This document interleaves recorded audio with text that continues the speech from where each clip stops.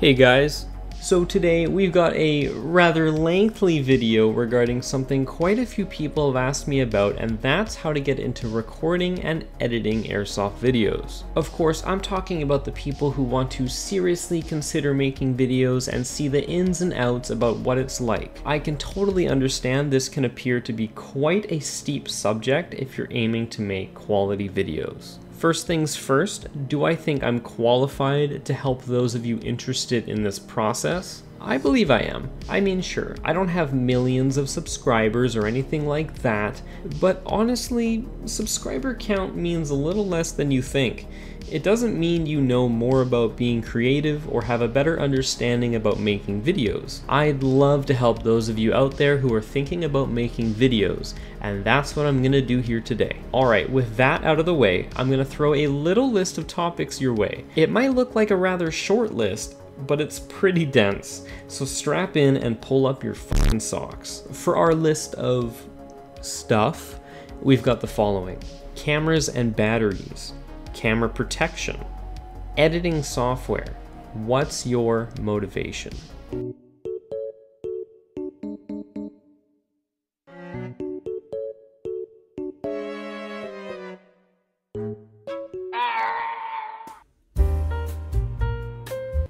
Okay, where do I even begin? Alright, first things first, GoPros are the best option. This is the popular opinion for a reason.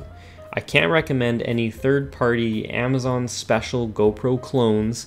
Runcam is an easy second option, but as it stands, GoPro is the king of action cameras. If you're serious and you're shopping around for cameras, you need to start with GoPro. For this video in particular, I will only be using GoPro as my headcam and selfie cam examples. Your headcam is the most important camera here. This is how people are going to see through your eyes while you're playing. This is also most likely going to be your audio source for your entire video, so you really don't want to cheap out on this guy. More on that later. I would highly recommend the following cameras. I'm also going to try and future-proof this statement because GoPro likes to release a new camera every freaking year. Get anything GoPro Hero 5 and above. At the time of this video, I use the GoPro Hero 7.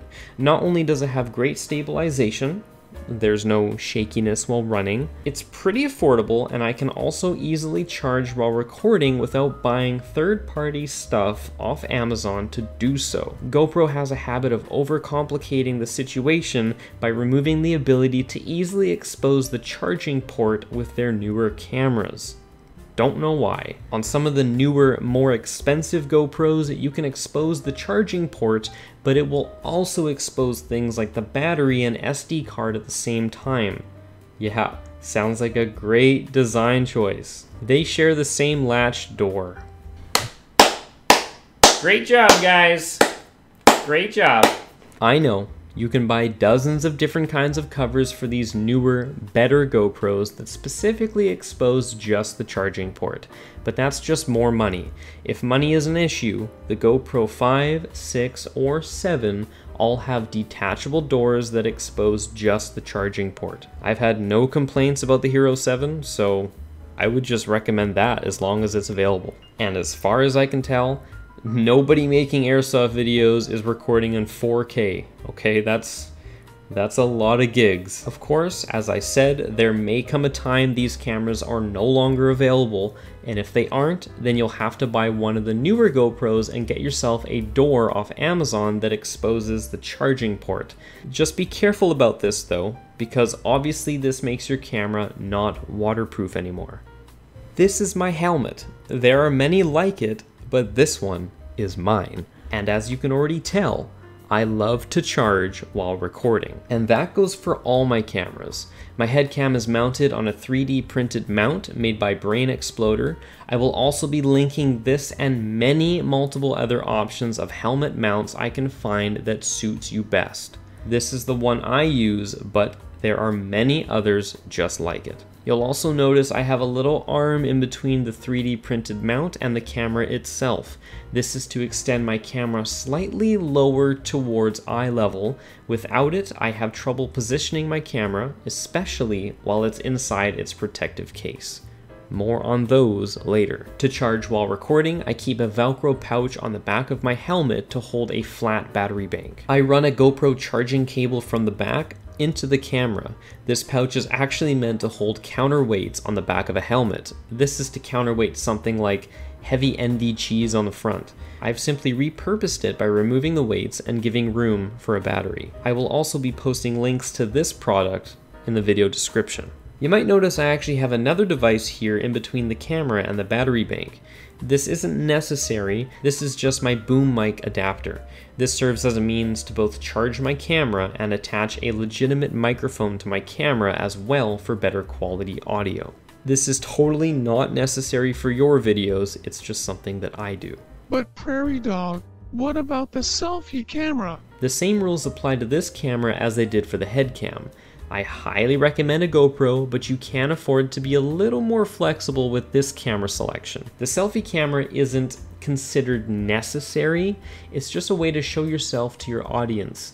It's more of a personal way to be in your video. I love the selfie camera because it serves as a great way to transition or jump cut around throughout my videos. Take a look at literally any of my videos. You'll notice that whenever I jump cut, I'll start the next segment with the opposite perspective, or the other camera. For example, I'll be on my head cam doing something, and when I jump cut to some other segment 5 minutes later in that particular game, I'll start that new clip with my selfie cam, or vice versa. It looks smoother for the viewer this way, it comes off as less choppy or confusing. For me, that's why the selfie cam is important. It's also a pretty great way to catch interesting things going on behind you. But Prairie Dog, what about your kill camera for all those epic 420 no scopes? This one is pretty important. In fact, it's much more important than the selfie camera will ever be. This is your scope cam, or BB cam. I'm gonna call it the scope cam though. As you're probably well aware, this camera shows what you're shooting at. I cannot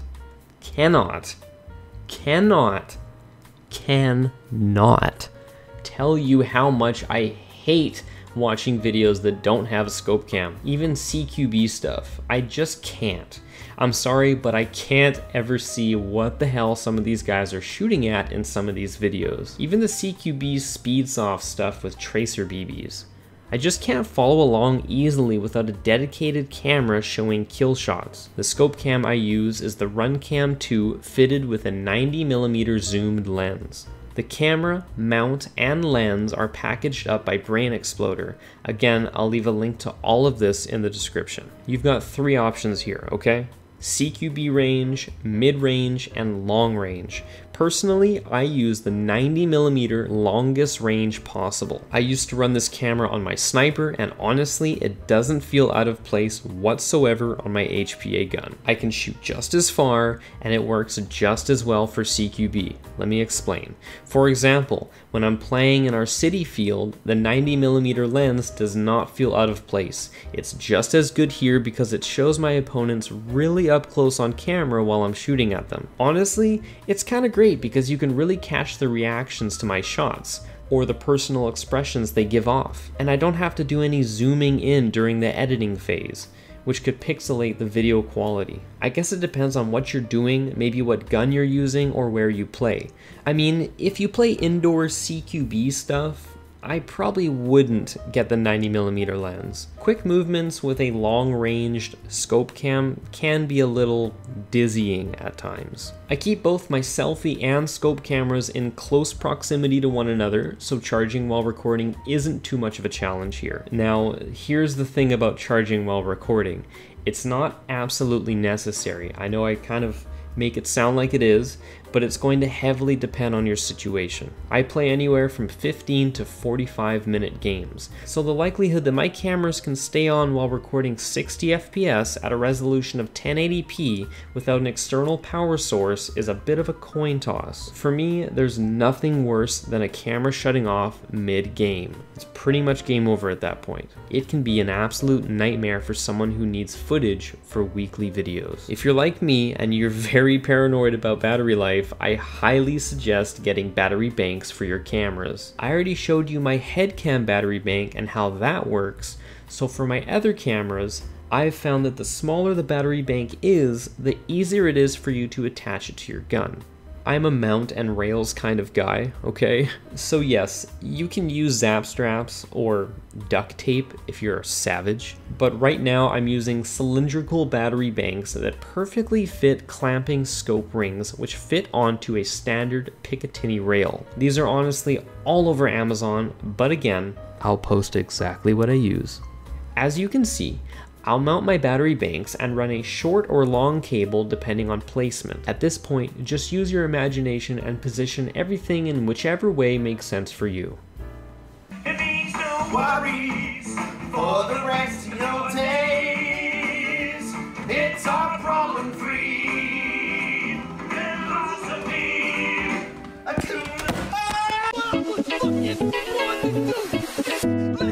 Protecting your cameras while recording Airsoft is pretty important if you ask me. This is another reason why I like GoPros. The amount of third-party stuff, including protective cases, especially the ones that GoPro doesn't sell, are everywhere. You're gonna want to pick up a waterproof housing for your GoPro. Although newer GoPros are already waterproof, these cases protect the lens or touchscreen from BBs. I've modified my housing and drilled and filed several holes near the microphones and charging port. This allows me to protect my GoPro while also being able to do all the things I need to do to properly record videos. Although I use an external boom mic for audio, when it rains, I can't use it, obviously. Therefore, I need to maximize the amount of audio I can pick up while my camera is essentially trapped inside a soundproof box. Believe me, a GoPro inside a waterproof casing sounds very different compared to one that isn't. You also want to be careful about putting your GoPro inside these housings. In high heat conditions, like the heat of summer, the heat your camera gives off, especially if it's charging while recording, can be possibly trapped inside the housing. This is why you want to drill some holes anywhere you can to help the heat escape. If you choose not to keep your GoPro inside of a housing, just be prepared to buy a new lens in the event it ever gets cracked by a BB. The biggest issue for me though aren't BBs, it's weather.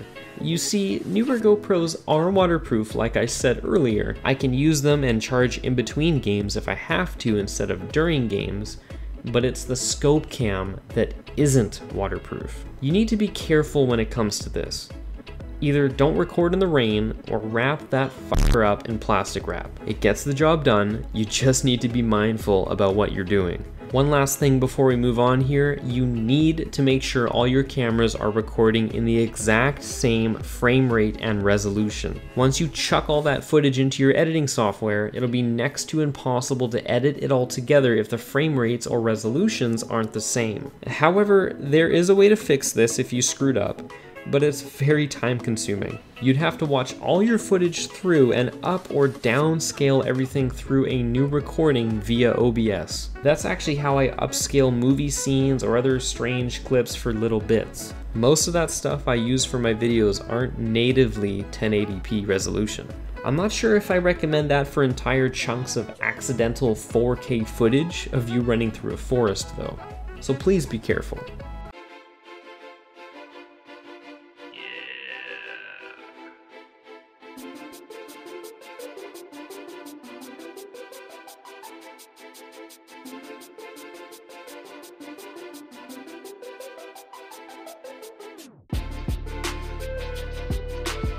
Alrighty, so we've covered everything camera related as far as I can tell. Now let's say you're at home and it's time to put it all together. First off, you'll need a way to transfer the videos off your SD card to your computer. you're going to want to pick up an inexpensive SD card reader. You put in your SD card, plug it into a USB port, and just drag and drop your files into your computer. Here's the rather iffy part though. When it comes to editing software, it's going to be a little difficult for me to give you a guide on this. Everyone uses different software, whether it be Adobe Premiere or Windows Movie Maker. Personally, I use Blender. It's actually 3D modeling software, but has a video sequence editor built in, and it's free. I can set it up for whatever frame rate or resolution my videos are, and it gets the job done, at least for now. The problem with Blender though, is that I'm afraid it's not entirely first-time user-friendly. When you first download it and switch over to the video editor, it's sort of a blank slate. It's not going to look exactly how like you see it for me. That's because Blender is rather modular in the sense that you can shift around all these sections, change them up, or add or remove sections entirely. That being said, if you are interested in using Blender, I will leave a link to a Blender video editor tutorial on how to begin the initial setup so you can make it all look exactly like how you see it here. This video that I'm going to link for you is the one that I personally followed years ago and that I used to learn how to use Blender, okay? If you follow that tutorial, you'll have a timeline, preview window, and general video properties all at your disposal, and you'll have nothing to worry about. I might make a follow-up video on how to use Blender specifically, we'll just have to see. I just don't know yet. That's a whole nother chunk of time on top of this video's lengthy runtime. So please forgive me for that. Okay, but let's say you've got your editing software all figured out and you've got your head cam, selfie cam, and scope cam footage all laid out. The only thing left for me to explain here is that you're going to want to synchronize your audio. Remember when I said your head cam might be your audio source for your entire video? What I mean is that you need to pick one of the 3 cameras that you have with the best audio quality. This is more than likely going to be your head cam because it's more likely your best camera and its microphone is facing the direction of the action. Your selfie cam might sound just fine, but it's also resting on your gun, which makes noise, vibrates, and is most likely inside a protective case which muffles sound because it's more likely to get shot than your head cam is. You have 3 sources of audio here, but you only need to use one for the entire video. You might not know this, but switching between audio sources throughout your video, for example, whenever you change to a different camera perspective, will really cause your audio levels to sound out of balance. Stick to one. It'll be much smoother this way and there will be little room for human error. In order to synchronize all the audio strips for your cameras, you'll need an audio reference point to work with. Maybe you'll scream the word spaghetti or penis before the start of every game. You'll use this as an audio reference point to shift your video and audio strips at the same time closer in sync to one another. I highly suggest, because you have 3 audio sources, that you mute one of the 3 and sync up 2 at a time. It can be a little distracting listening to 3 audio sources while you're trying to sync up 2, if you know what I mean. Oh god. Oh god. Oh god. No. You need an adult. Oh god. It's like you're sprinting. Oh my god. Okay. Yeah, you're recording. Once you finish syncing up 2, you mute one again, probably your selfie cam, and unmute the muted camera, probably your scope cam, and then sync that one up afterwards with your head cam. You'll know you're synchronized once you aren't hearing any repeat audio. You can also use visual cues to help sync up your cameras, but obviously they aren't my first choice. If you forget to use a sync word, don't panic. Okay, don't panic. There's always something to use as an audio reference point. Maybe someone next to you burps really loudly or someone nearby laughs. That's actually how I sync up most of my videos now. I don't even use my own reference points anymore. Just be prepared to go mentally insane because you're going to be constantly replaying footage in order to get that perfect sync. Once you do get it though, you'll know. Wait a second. I'm coming. My foot is like in your crotch. That's how I like it. Oh. Aw, hell yeah. I want to close out this video with a little question for you. And that's, Why do you want to make videos? Do you want to be a YouTuber? Do you want training footage for you or your squad? The last thing I want to do is put off anyone with an ambition to be creative here on YouTube. Just know that this takes hard work. Very few people get their audience thrown at them for free, and for some of those that do, they don't truly realize the shortcut they've been handed. I try to upload every week. When I do miss a week, believe me when I say I have a good excuse, but I still go a little crazy because I definitely panic when I can't upload for the week. If you're looking to dive headfirst into this, it's a serious commitment. You'll need a lot of patience and a willingness to learn and improve over time. Personally, I'm comfortable right now where I am. I have my own editing schedule that fits around a full-time job and personal life. That being said, one day, if such a day does come, I want to upload Airsoft content 2 to 3 times a week. I have my own roadmap. Don't shut out your creativity. If you have a vision and you wish to follow it, give it your best shot. If you wish to create videos for Airsoft, or paintball for that matter, I really do hope this video helped you get started. My aim is to equip you with the knowledge so you can take your first steps. I can't show you how to make your own videos though.